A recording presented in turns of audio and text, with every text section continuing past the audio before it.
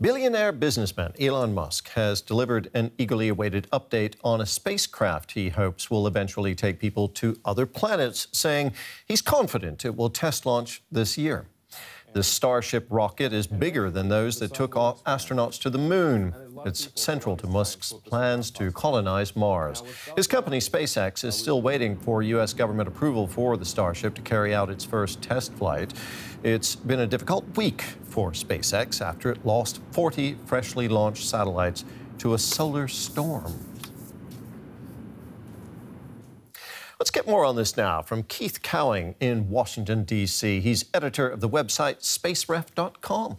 Good to have you with us again. So, a massive rocket in the making. What's the latest on Elon Musk's ambitions? Well, he gave quite a show tonight with a rather prominent backdrop, a 400-foot tall rocket, which, if it were to fly tomorrow, would be the largest thing to ever fly, the largest rocket ever built. Pick your superlative. And, you know, a lot of people there were quite excited, but, you know, folks always want more numbers and the media always wants more details than he's willing to give. So half and half. But it's not all smooth sailing there at SpaceX, I understand. Many of its satellites have been destroyed in orbit. How did that happen? Well, it's not uncommon for the sun to influence Earth's atmosphere and weather.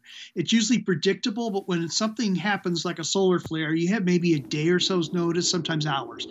And in this case, they launched the satellites. The sun threw a flare at the Earth's atmosphere. It swelled up, and the impact was that the satellites came in before they had a chance to go higher up. So it was an unfortunate coincidence. Predictable to some extent, but then again, we call it space weather, and you know what they say about the weather. How dependent has NASA become on SpaceX for achieving its goals? Well, a few years ago, NASA went from, flying the space shuttle, which was very expensive, to looking at ways to use the private sector to launch cargo to the space station and crews. And they eventually picked several companies. SpaceX was one that got both the crew and the cargo. And in the ensuing years, they've saved the agency not only a lot of money, but they've learned how to do things that NASA itself couldn't do. And they've applied that expertise to the big rocket they were talking about. So in addition, the rocket that we were talking about, the big Starship, the top part, the Starship itself, is actually what they're going to use for NASA's first landing of humans on the moon. So there's a lot of overlap here between what SpaceX is doing, what NASA's doing, and what the two of them are doing together. So they depend on each other. Keith, thank you so much. That was Keith Cowing there, the editor of spaceref.com.